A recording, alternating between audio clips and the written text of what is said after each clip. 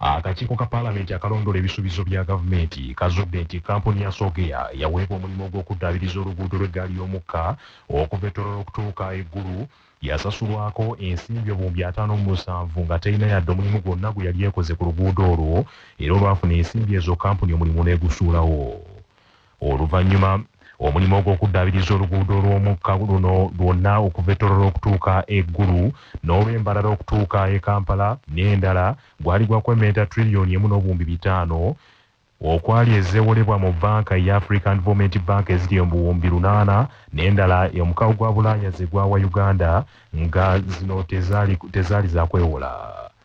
Akakiiko kano akabadde kakubirizibwa omumyuka wa Ssente bwako Joseph Sewungu Gonzaga kazudde nti kampuni ya Sogea bwe yaweebwa kontrakiti okuddaabiriza oluguudo lw'eggaali y'omukka olwa Tororo ggulu ate nayo yafunayo kampuni endala eyitibwa ETF gye yapatana okukola omulimu guno ku waayo.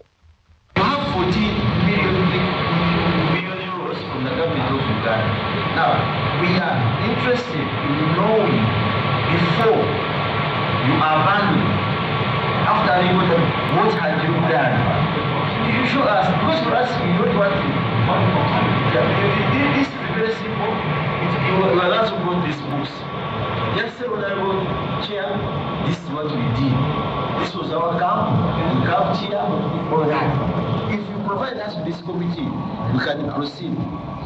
Otherwise, we are going to push you out of this committee for failure to giving us rightful information. Akakiiko bwe kasisinkanya abakulira kampuni ya Sogea mu Uganda kakanze kupiika bazungu bannyini kampuni ebibuuzo okulaga omulimu gwe bakola gwe basuubiza gavumenti era gwe basasuza ensimbi obuwumbi 57 wabula nga basiwansano ku mazzi. Abazungu bano batutte mu kakiiko ebifaananyi by'enguudo z'eggaali y'omukka wabula nga byali mu nsi okuli Morocco, Tanzania ne Chad n'amawanga amalala okulaga ababaka emirimu gye baakakola bwe gityo okulaga ababaka emirimu gye baakakola engeri gye gifaanana mu mawanga ag'enjawulo wabula omulimu gwe baakola ku luguudo lw'eggaali y'omukka olwa Tororo ggulu olw'abasasuza ensimbi ezo tewali kifaananyi kibabadde nakyo. Fred Obo munnamateeka wa kampuni eno abulidde ababaka nti baasazaamu kontrakiti oluvannyuma lw'ekitongole ekya Uganda Railways Corporation okulemererwa okukuba pulaani okunaagobererwa era eneegobererwa mu kuddaabiriza oluguudo olwo nga bwe kyali kikkaanyiziddwako. Akakiiko kano era kazudde nti okuva mu mwaka 2019 kampuni eno yaweebwa kontrakiti ebadde tefunanga pulaani yalina okugobererwa mu kuddaabiriza oluguudo lw'eggaali y'omukka ababaka kye basigadde beebuuza engeri gye bakkaanyaamu ne gavumenti ku nsimbi ezo nga ne pulaani tennafulumizibwa. Ssenkulu wa kampuni eno mu Uganda Jean-Luc Sion abulidde ababaka nti ekituufu nabo nga kampuni balemwa okumanya engeri y'okutambuzaamu omulimu nga pulaani teriiwo. Kaakano akakiiko kano kasazeewo okuyita ekitongole eky'eggaali y'omukka ne minisitule y'ebyensimbi kampuni ya ETF eyapatanibwa oluvannyuma ne kampuni yennyini eya Sogea eyapatanibwa mu kusooka okubakunya ku nsonga ze zimu. Giving a benefit of doubt that today you've really failed to respond to our questions, and indeed we are not satisfied with what you have given. So we are going to ask you for another day to appear here with ETF and URC. But remember, as we conclude, I request you to go and take a deep root into this work. Omukulembeze w'eggwanga Yoweri Kaguta Tibuhaburwa Museveni atuuse mu disitulikiti y'e Rukungiri okwetaba ku mikolo egy'okwefumiitiriza ku bulwadde obwa mukenenya olukuziddwa mu nsi yonna olwaleero. Wakati ku mikolo gino egigenda mu maaso, bannarukungiri bawanjagidde omukulembeze w'eggwanga abayamba bazimbira eddwaliro eriri ku mutindo mu disitulikiti eyo. Ku mikolo gino minisita omubeezi w'ebyobulamu Hajati Hanifa Bangirana Kawooya ategeezezza omukulembeze w'eggwanga nti kikwasa ennaku okulaba nga obulwadde bwa mukenenya bweyongedde mu bakyala naddala abavubuka okusinziira kwa alipoota envannyuma eyakoleddwa ku kirwadde kya mukenenya. HIV/AIDS is still a significant concern for this country. It's still a public health concern.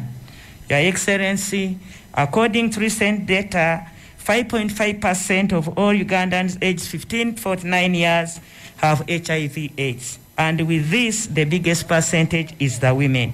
Your Excellency, despite the slight improvements as we have said and heard from the Executive Director, Uganda AIDS Commission, about 1.42 million adults and children are living with HIV. Adults aged 15 years and above account for 93% of this number, Your Excellency. And of this number, 60% are women.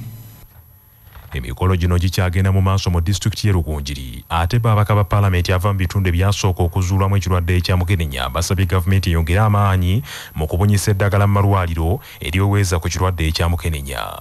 Omubaka omukyalo wa disitulikiti y'Ekiwotera Fortunate Rose Nantongo asabye gavumenti okwongera ssente mu kaweefube w'okulwanyisa ekirwadde ekya mukenenya nga bwe kyasooka okukolebwa ng'ekirwadde kyakazuulwa. Ekiwotera yalumizibwa nnyo siriimu akosebwa bubi nnyo kubanga siriimu gye yatandikira naye embeera tennatereera. Twongera okubiriza gavumenti eyongeremu amaanyi mu mulimu gw'okulwanyisa ekirwadde kya mukenenya naddala okukakasa nti n'abantu bafuna eddagala ate n'eddagala basobole oditeeka ku health center 2 kubanga kiri ku health center 3 kubanga lwa abantu abatasobola kutuukayo nga wabeera wala. Nolwekyo twetaaga okubanga obujenyi butusembeza ku bantu naddala batasobola bufuna mu bifo ebiri ewala. Yombaka wa paalamenti wa Buyamba Ssemwanga Javiira agambye nti ye nga mulekwa bazadde be baafa bulwadde bwa mukenenya ng'akyali muto ddala era n'akubiriza abasajja okwongera okugoberera obukwakkulizo obubateekebwako abasawo mu kulwanyisa obulwadde obwa mukenenya.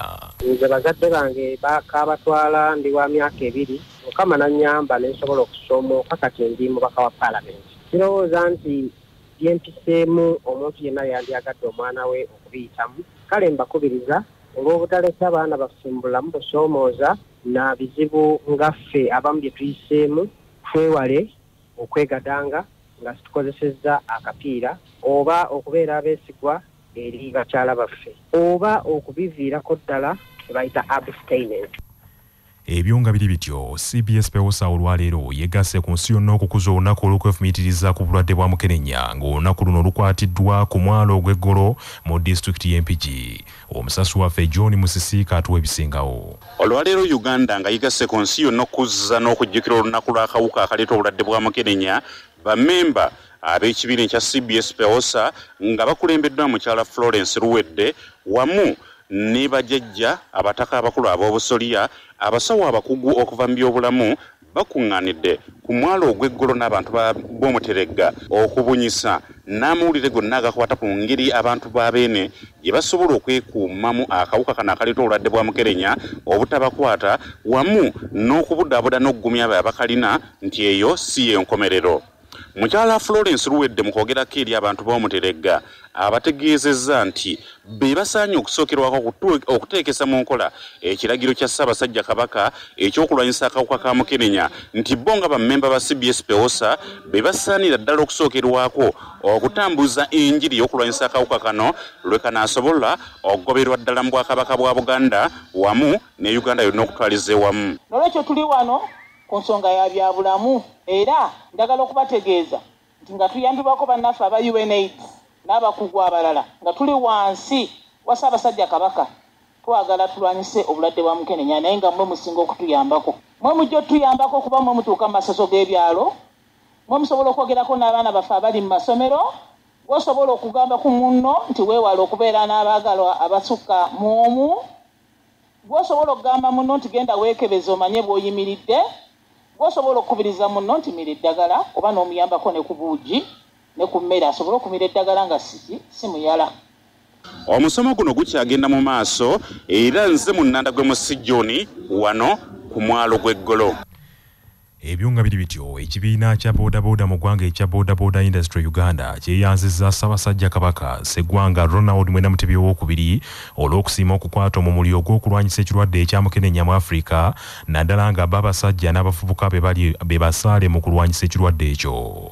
Ssentebe w'ekibiina kya Bodaboda Industry Uganda Mutyaba Siraaji asinzidde ku kisawe kya Old Kampala we bakuŋŋaanidde leero okubangulwa ku bulwadde obwa mukenenya n'okuzannya emizannyo n'agamba nti basazeewo okutambuza eddoboozi lya Ssaabasajja Kabaka mu bantu be bakulembera kubanga be basinga okukemebwa okusaabaana siriimu. Twagala okutuukirira omulanga gwa Ssaabasajja Kabaka olw'okulaba nti twenyigirira buli mu nteekateeka naddala ez'ebyobulamu nga waali Ssaabasajja Kabaka twasalawo ng'ababodaboda okulaba nti nteekateeka entugyenyigira balamu paka bwempawo abavuzi ba bodaboda bonna mu Kampala oba ne Uganda yonna okusobola nga beekuuma beegendereza beekebeza buli omu okumanya wa wooli so tubakubiriza okusobola okulaba nga beekuuma naddala twafunye ekizibu mu Kampala ebibinja by'abaana abawala byayiise bigenda bye bennyini byekwanira abavubuka so mbasaba balabe nga tebakkiriza kugaba bulamu bwabwe. Abakuba ba bodaboda beetabye mu musomo guno n'emizannyo gino bategeezezza Kyabasa nti bagenda kwongera okutambuza obubaka obw'okulwanyisa akawuka akaleeta mukenenya era basabye bagoba bannaabwe bongere okwekuuma. Kanyike Kibiri chairman wa bodaboda Kampala Central Division kabaka nti ye musaale mu kulwanyisa ekirwadde kino abadde atukuutira bonna okwegendereza ekirwadde kino tetujja kyegendereza nga tukebeddwa. Zeisabire Umaru chairman wa Makindye Division ow'abavuzi ba bodaboda ngafa aba bodaboda statistics zitugamba nti ebitundu 7.5 ku 10 sirimu ali mu baboda lwaki ali mu baboda ebitundu 9.5 ku 10 bavubuka. Ssaabasajja yatugamba twekebeze mwebaza yakoze omulimu ogw'amaanyi mu bakabaka bonna bali mu Uganda okulwanyisa obulwadde bwa mukenenya. Manya obuvuna obuddo obw'eddembe lyo tonyigirizibwa ddembe lyo ery'obwebange. Kimenya mateeka omuntu yenna ayina akawuka akaleeta mukenenya okukasiiga omulala mu bugenderevu nga munnamateeka Abdallah Kiwanuka abwannyonnyola. Mu bugenderevu okusiiga omuntu omulala akawuka akasaasaanya siriimu oba akawuka akalala konna ng'akikoze mu bugenderevu n'akasiiga omuntu omulala era omuntu oyo singa kizuulibwa n'atwalibwa mu kkooti omusango ne gumukka mu vvi asobola okusibwa ekibonerezo kya myaka 7. Omuvubuka agenze mu katale ak'empenja mu disitulikiti y'e Gomba n'abbayo pikipiki yattiddwa abagoba ba bodaboda ababadde basuukidde. Patrick Serugo. Omuvubuka attiddwa tategeerekese mannya naye ng'ali myaka nga 25 ng'agenze mu katale k'omubuulo ak'omu kabuga ak'empenja mu Gomba n'asooberera pikipiki namba UER 716E nga pikipiki eyo nyini yategeseeko limu lyokka erya ali. Kigambibwa okuba nga nyini pikipiki ebbiddwa alese agisibyeko ekijegere mu mayembe n'ayingira munda mu katale okubaako byagula olwo omubbi kwe kugisooberera n'abulawo nayo. Omubbi nti akutte erigenda ekitongo mu ssaza Busujju era ababodaboda ab'Egomba babakubidde nti waliwo omuntu akyamye ku ssundiro ly'amafuta erimu ekitongo Busujju okuteeka amafuta mu pikipiki era ab'ekitongo bwe bategeezeddwa nti oyo mubbi beegattiddwako abavudde Gomba ne bamugoba pikipiki omubbi n'agisuula mu kitoogo ekimu n'abulira mu nsiko kyokka bamuyizze okutuusa bwe bamukutte era ne bamutta. Omu ku babodaboda ow'omugombola y'empenja mu Gomba Faadi Mutebi agambye nti ababbi ba pikipiki basusse okubba pikipiki mu katale ak'empenja kyokka n'agamba nti waliwo ababamanyi kyokka nga babasirikira.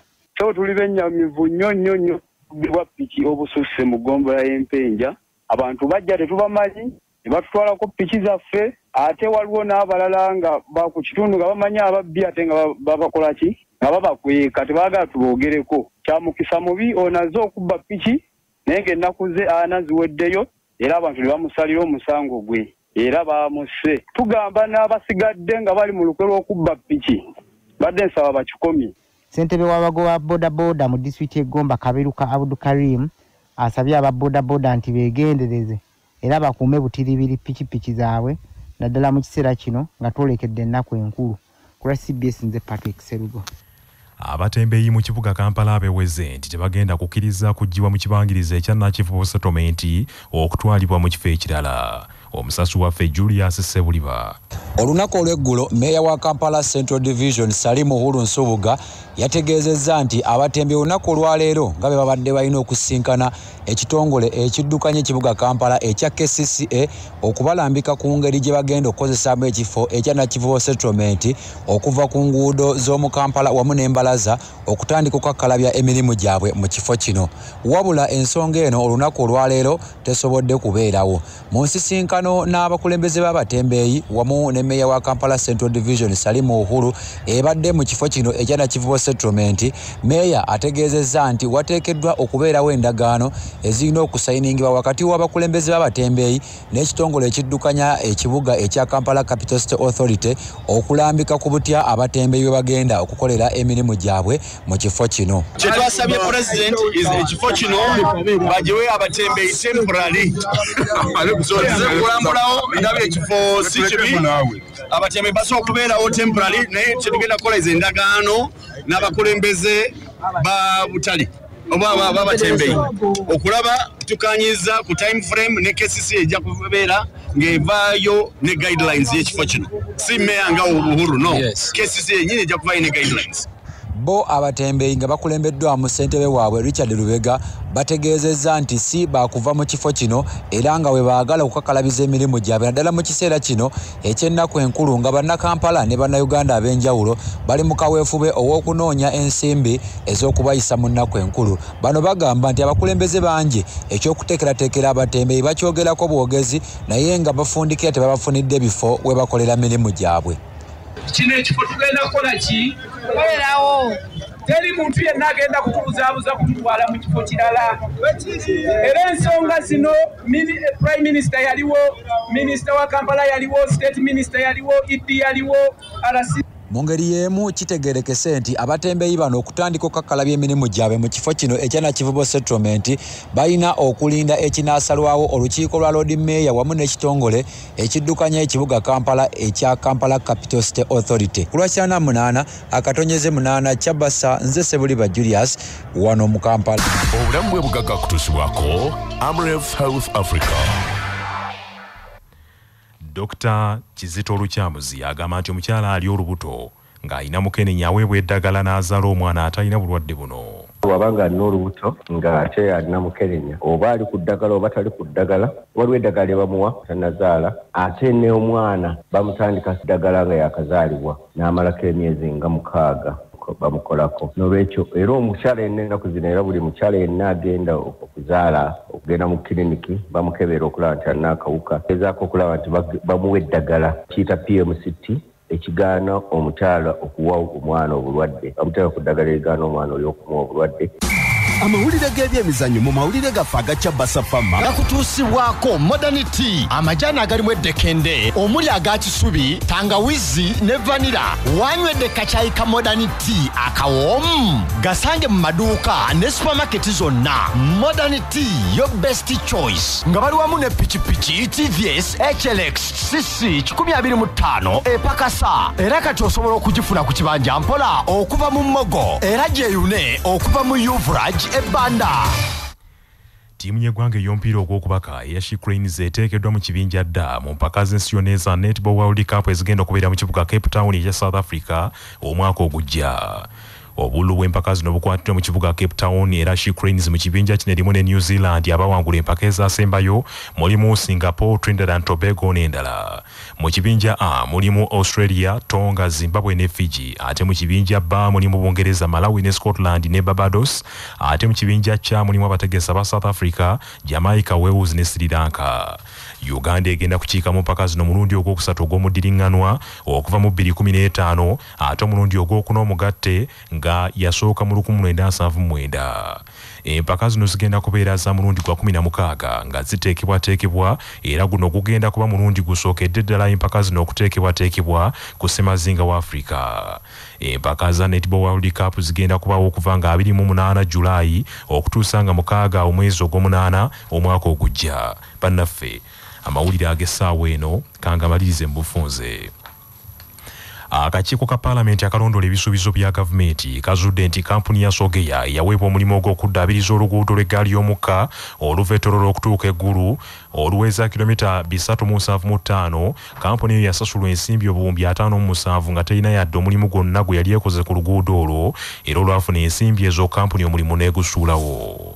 Omukulembeze w'eggwanga Yoweri Kaguta Tibuhaburwa Museveni atuuse mu disitulikiti y'e Rukungiri okwetaba ku mikolo egy'okwefumiitiriza ku bulwadde obwa mukenenya olukuziddwa mu nsi yonna. Bannaffe ge mawulire ag'essaawa eno nze Joshua Musaasizi Nsubuga agunda egunda omuteregga.